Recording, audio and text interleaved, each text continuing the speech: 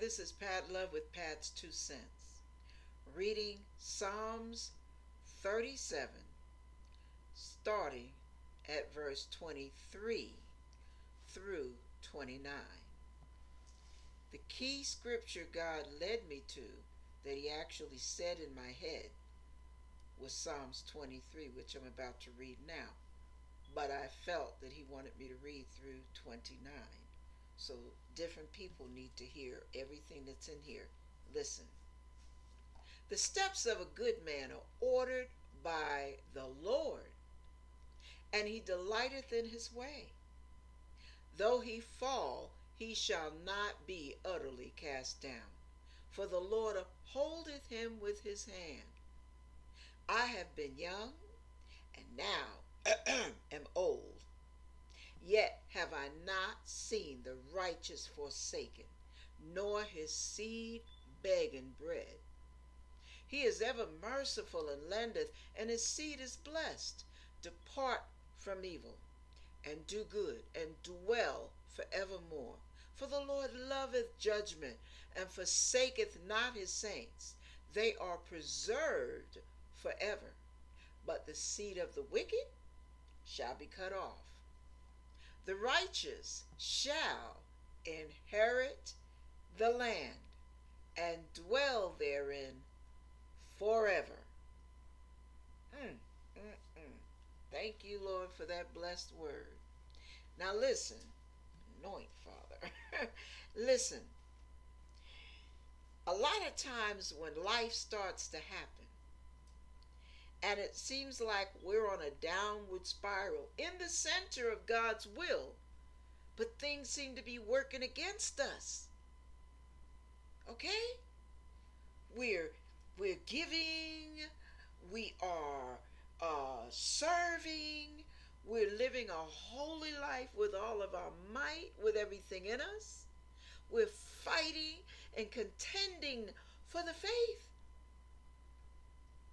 We're doing battle with the demons of darkness.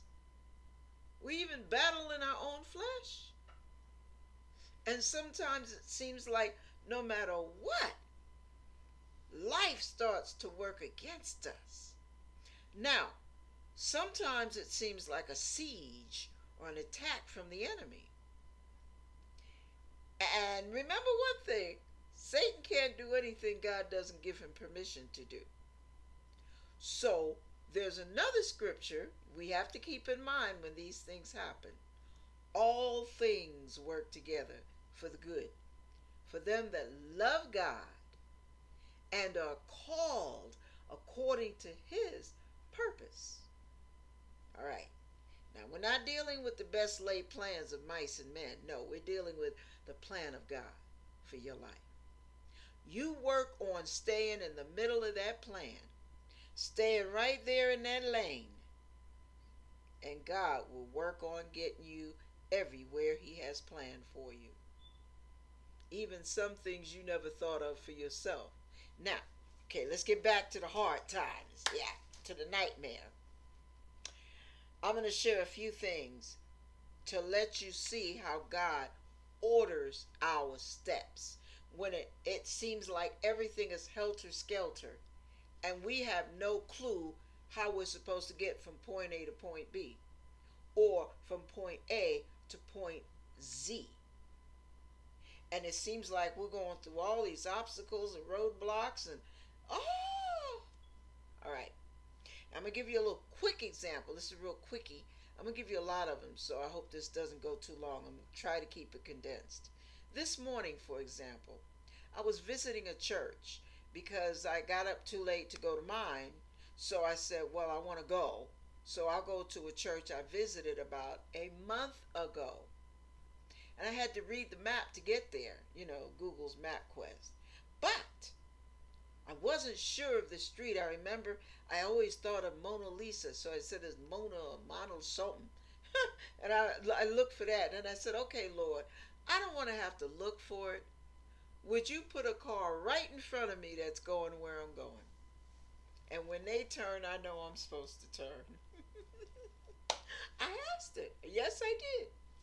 I'm driving down the long street, And cars go in and cars go out, and one car's trying to pull in, and I let him go in front of me, and we just all going down the road. And what happens? We get to the street. I'm not sure if it's it, and the guy's making a right turn, and I remembered my prayer, and I said, well, let me look. And right when I got up to where I could see it, that was it. And he was going to the same service I was going to.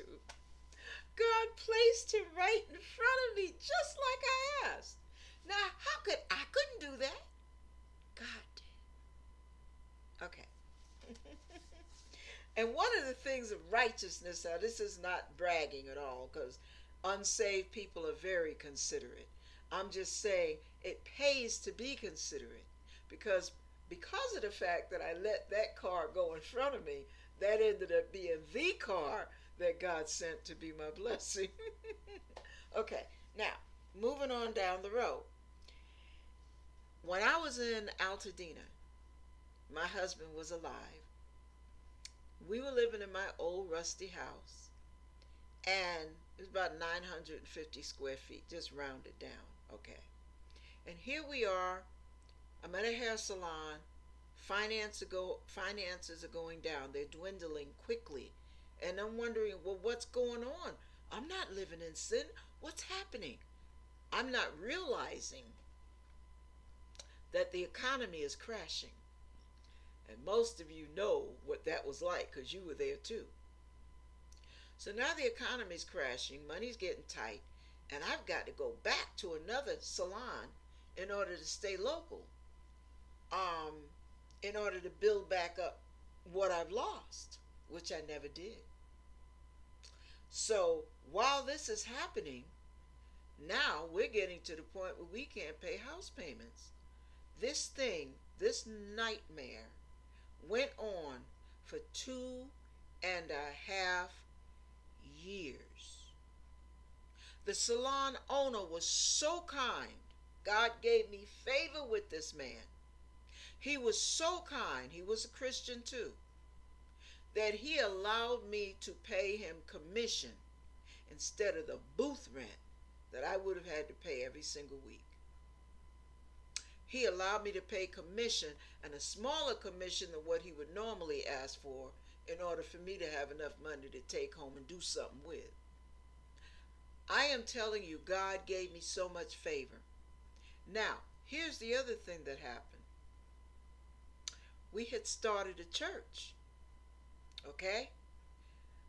We started a church going on Sunday. I started examining the scriptures because I had a few Seventh-day Adventist customers that came to get their hair done. And I started asking them questions because we're brothers and sisters in Christ. We share, get information, and, the more knowledge you get, the better. So I find out that there are certain things that happened in history where man changed the day from Saturday to Sunday, and Sunday's named after the sun God. It's a pagan worship day. So I'm not hung up on legalism. Trust me, I'm not. I love the grace God gives. I choose not to be bound. Galatians chapter 5 verse 1. All right. Now, so then I sat there, and after I got the information, we had been doing the church for 1.5 years. And I mentioned it to my husband. We prayed about it, and then we talked about it at church. And I said, you know what I found out, you guys? There are precious promises that are only associated with observing the Sabbath, going to church on Saturday. I'm not looking at the legalism. I'm looking at the promises, because my money is funny and I needed some help. So I said, Lord, if we start going to church on Saturday, would that bring more blessings? And he started leading me to more scripture that let me see the connection with certain blessings strictly with observing the Sabbath. So after that, that's what we started doing. The church agreed. They were all for it. We went for it. Wasn't a big deal. Wasn't a big church, but they liked the idea of having a Sunday to go visit other churches. So I did too. Okay, so that's what we did. From that point on, things still got worse, but every step of the way I saw God's intervention, intervention, intervention, more than I had ever seen in my life, walking with God. I started walking with the Lord in 1981, September 6, 1981. And the struggle was a way of life. But when I got to this point where I started going to church on Saturday, I started noticing some things beginning to transition. And I was like, wow, I'm still struggling. But every time I think I'm at the boom, there's a blessing. Boom, there's a rescue. Boom. So next thing that happens, our church, it got really ugly. The church started to dwindle and dwindle instead of growing. And I'm like, well, Lord, why? And one of my friends told me they always felt like it was a temporary assignment because they said, notice who came to your church. People who didn't go to church. People who didn't like church. You said God told you to start an unchurch. Don't have it in a church building, have it in a secular building to gather up those who want to walk with him, but who don't want the organized religion and all the traditional nonsense, the pomp and circumstance that goes with that. So because I held it at a park, in a building, they came. Now, check it out. When everything started to dwindle down, and we couldn't even afford to stay in that building, then I started having church in my salon, in a room. We set up a room for our services. All right. Now, that worked for a little while, but then even that started to dwindle. And it got to the point where my husband and I said, we're just going to have to go to another church. It's just you and me some of these Saturdays. So we got to the point, we folded the church, we let everybody know, and we searched around and found a church in Monrovia, a Seventh-day Adventist church. We went to that church for about a year, maybe about a year, wasn't that long. And all of a sudden, and here is the trip, God freed me. I know some of y'all will have arguments about it, so I'll just say God freed me from something that most Christians think we have to do. He freed me from it. So then it was a matter of doing what came to my heart rather than keeping numbers and all of that. So we'll leave it at that. And because I don't want to get into a debate, honestly.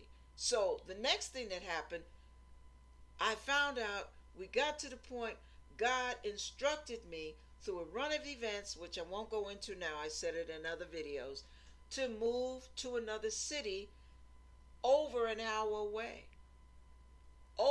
Well over an hour away. I never would have thought to move there. I didn't know anybody there. I had a brother, but there was nobody else.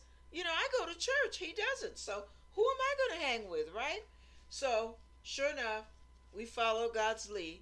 Steps of a righteous man ordered by the Lord. Stick with me. This is a testimony.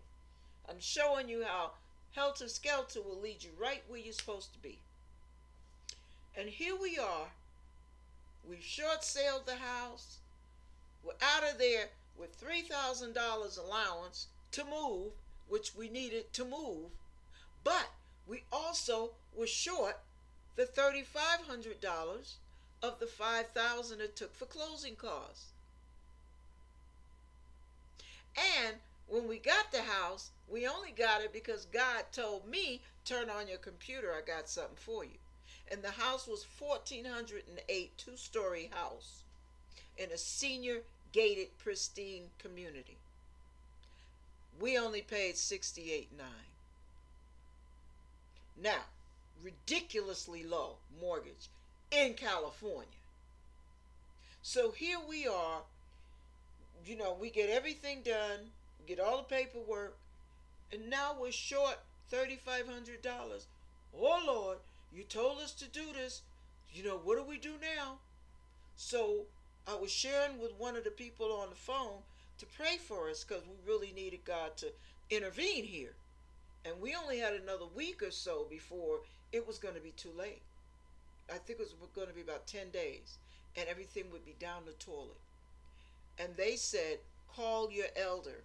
My elder? Huh? I don't know who my elder is. What are you talking about? And they told me who my elder was. Gave me the guy's phone number. I call him and his wife. He contacts, he listens to our story. He contacts the pastor. He tells me there'll be a check waiting for you on Thursday. I go Thursday, but because I don't want to play with people's money, I said, now, before I take this, I need to tell you I won't be able to pay you back until 2 months after we paid all this stuff for the utilities, and then we'll start paying in payments. That's the only way we're going to be able to do it. And you know what my pastor said? She said, this isn't a lending institution. We're helping you. It's a gift. $3,500.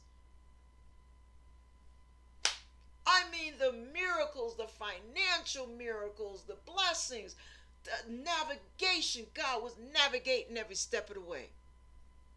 So now we get the house just in time. Our house short sales, we have the allowance to move. So he gives us 30 days. Now we got another $3,000 for the moving expenses. We're moving. We're here. Now, my husband never got the hot tub he always wanted. I never got the swimming pool I always wanted in the backyard. However, when we got here, there was a hot tub waiting for him and a swimming pool waiting for me. Right there at the clubhouse in the community, the senior gated community. Now, I say all that to say, provision, just crazy. They send me a notice saying we have to trim our tree down or they're going to fine us. And we're like, oh no, because we're so used to problems in the other city. We're like, oh no, not here too. So we pray about it. And what happens? One of the guys at a church we chose to go to up here offers to help us. And he only charged us $100 for a 1,500 tree trim job, where tree guys were up with the chainsaws cutting limbs all the way halfway up the tree. $100. We were able to tip at that. Now, my point, I'm telling you, God, when he has something for you, it's for you. Before all that drama took place, my husband and I were in an apartment. And when I was reading the Jabez prayer, I was applying it to myself and to me and Milton. And I felt God's presence. And I couldn't see his face, of course, but I saw a facial expression. And it was like, ooh, beaming smile. You have no idea what I have for you.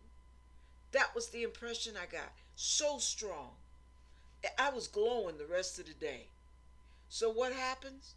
Within a few months, the Lord tells me it's time to buy the new car that he showed me 15 years ago before they ever made it. So we're running around, test driving 5 or 6 different kind of cars. I forgot all about that dream. And I'm just trying to find the best deal. But check it out. The steps of a good man are ordered by the Lord. We test drove about 5 to 7 cars. One car, no matter where I went, no matter where I parked my Roadmaster, I could see the car. One car kept overlapping it in my mind. I would go to bed, close my eyes, boom, the car. The car went and followed me everywhere I went. It was undeniable proof that God wanted me to get that one. That's what we did. And I was never late on one payment. Never late. After a year and a half, I threw it on to the mortgage. Well, the mortgage, the house foreclosed. So all the rest of the car payments were locked up in that.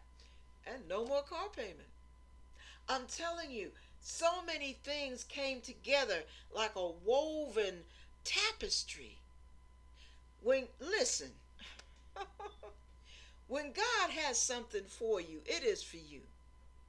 When God pronounces blessing over your life, do everything in your power to stay in the center of his will, so that when things do go wrong and they seem to be going helter-skelter on you, you don't have to hit the panic button, because you know if you're in the center of God's will, it obligates him to fulfill his end of the covenant.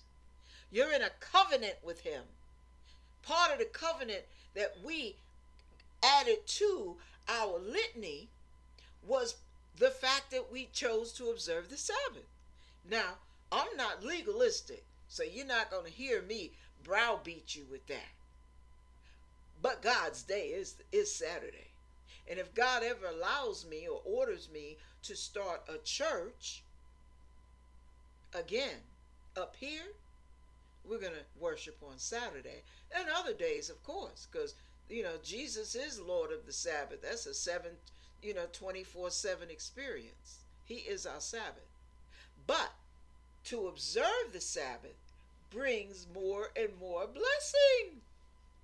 All right.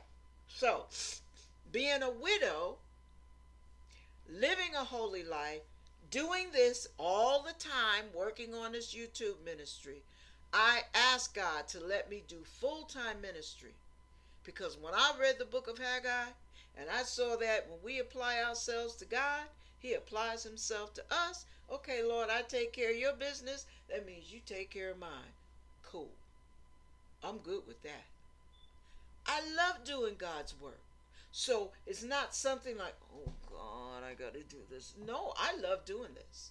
It's gratifying. It's fulfilling. When you water others, you water yourself. So I'm not going to drag this out, but I just want to encourage you with my testimony of how things can go helter-skelter. It's like with God, you can throw a bunch of things up in the air and all the puzzles fall down on the ground right in their place. And there's the clear picture when it's all said and done and all the dust has settled. God bless you as you trust in the Lord and wait patiently for him.